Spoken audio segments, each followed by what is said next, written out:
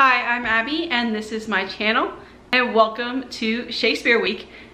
Today I'm repping my man Macbeth on my shirt and we are going over adaptations of Shakespeare plays into movies and film and kind of going over some of the best ones. These movies range in when they were made from many decades ago to very recently, and many of them I have seen but some of them I have not. But I did my research to see which ones is kind of in general the ones that are considered best adaptations from his plays. So let's get started. The first one I'm going to mention was made in 1953 and is Julius Caesar. It was directed by Joseph Mankiewicz. I don't know how to say his last name.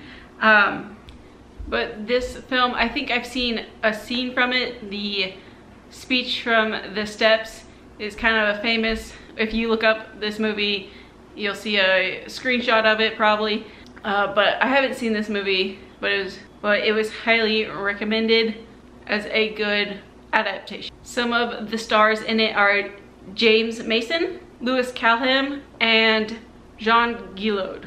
I don't know how to say his last name either.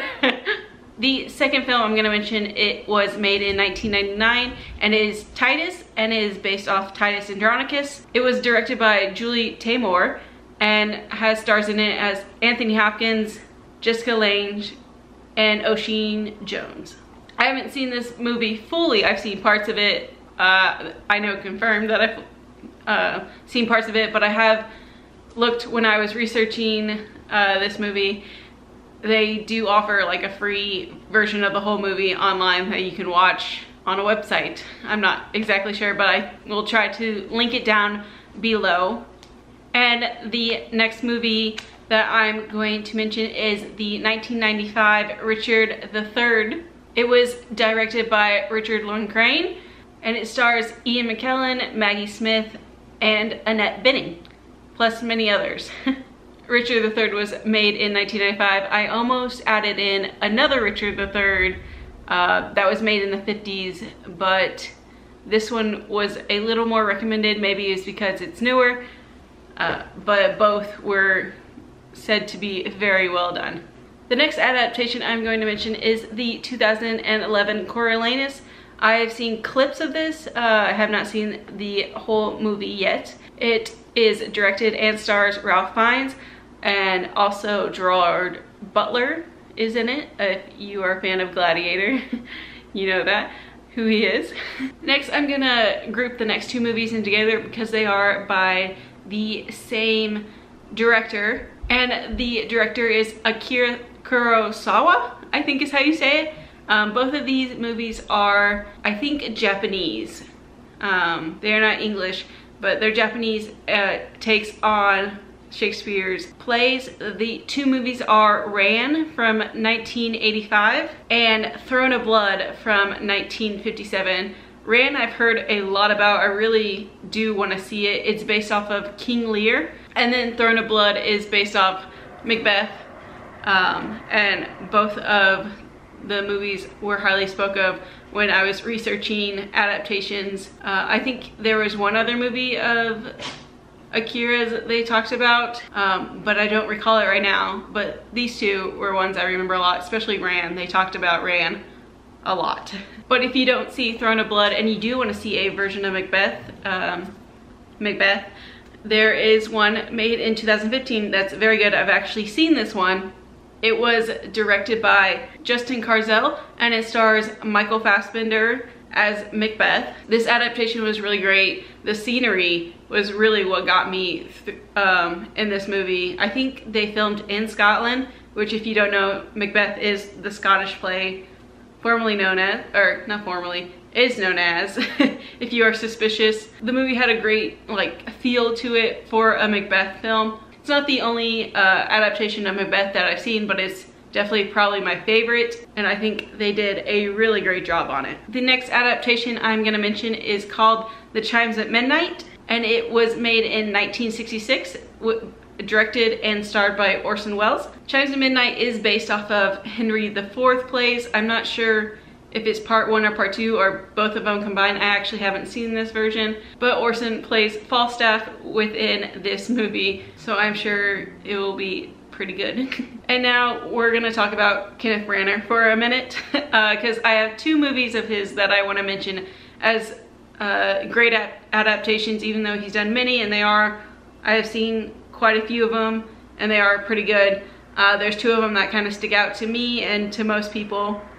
And one of them is the 1993 version of Much Ado About Nothing. Kenneth Branagh directs and stars in it, along with Emma Thompson, Denzel Washington, Keanu Reeves, Kate Beckinsale, and many others that are very known. I have seen a couple versions of Much Ado, but this one definitely tops it.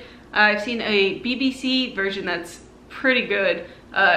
Considering they're both the same, it's funny how you can get a different feel from each of them, but I would say Kenneth Branagh's version is very playful and hilarious, and the banter is just great, even though they use the same lines in both versions. And the movie just makes you really want to visit the Italian countryside. I think that's where they filmed it. It's beautiful, but it's a great version of Much Ado if you want to watch it. And the next Kenneth Branagh Shakespeare I'm going to mention is his 1996 Hamlet. I own this one. I've seen it. Hamlet is one of my favorite plays, or is my favorite play, and he does the whole 4-hour-long play in this movie. It is directed and stars Kenneth Branagh, but also includes Kate Winslet, Julie Christie, and Derek Jacobi, I think is how you say his name. But again, this is a really great location in England that they filmed this at. I think it's called Belheim Palace. But just some of the scenery in this movie, let alone that it is the full 4-hour play, the scenery in this movie is really great. I love the almost opening scene of the wedding, and Hamlet's just there. Hamlet, you get this shot of Hamlet in his full black with all the white confetti and flower petals or whatever they are falling down. I think it's a great scene. And there's many more of them within the movie that are fantastic. I even know of a friend who said for school she watched the movie instead of reading the play, because he cuts no lines. So if you're looking to study Hamlet, instead of reading it or going along with it, you can read it and watch this movie, because it will help the same way. Next, I'm going to mention 2 more adaptations, which are actually both the same play, just in different times. One is the 1996 Romeo and Juliet, and then the other is Romeo and Juliet, but in 1968. The 96 version stars Leonardo DiCaprio and Claire Danes. Very famous. I feel like many people know this version of Romeo and Juliet and have seen it. I've seen it. I think it's really great. It's been a while since I've watched it, but it has like a Mexican Hispanic vibe to it. It was directed by Baz Luhrmann, I think is how you say his last name, but it's a very known version of Romeo and Juliet. The 1968 version, I think I've seen parts of when I studied it in school. I think many English teachers show it when they have their students study Shakespeare and Romeo and Juliet, and use the 1968 version more than the 1996 version. The 68 version was directed by Franco Zeffirelli, I think is how you say it. So those are the adaptations I have seen or heard about that are the best and well done. I tend to once a week watch a adaptation of Shakespeare, usually on Sundays. On Instagram I'll post about them and, you know, hashtag Shakespeare Sundays. But I know you can find a lot of them on many streaming services, especially on Amazon Prime is where I find a lot of them. There's old productions from BBC that they've done throughout the decades that are good. Some of them are actually really good. If you're wanting to try to find them, you can just search Shakespeare, or if you want to find a certain play, I know they have them a lot on Amazon Prime. There's some on like HBO or on like Netflix or many sites like that. You can also maybe search famous actors or directors that are known for their Shakespeare work. Like I said, Kenneth Branagh has done a lot of them that are very well known and liked. Laurence Olivier is well known for his Shakespeare work, but more in, I think, the 40s and 50s. There are a lot of productions made by the BBC that you can search and watch.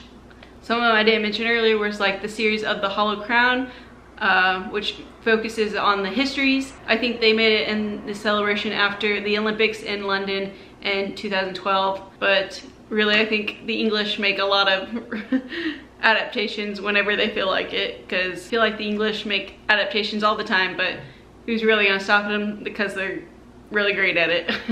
If you want to watch them along with me, you can check out When I See Them on my Instagram at AbbySomeone with 2 E's at the end. Or you can check some links down below. I will try to find of where they're streaming or DVD versions of them. It is a really great way to get into Shakespeare if you're new to it without having to read, because they are plays, they're meant to be seen, not technically read, and I think it can be easier for people to know what's going on if they don't understand Shakespeare's language, if they watch it instead of reading it. So until next time, if you want to be someone, why not be you? And I'll see you guys in the next video.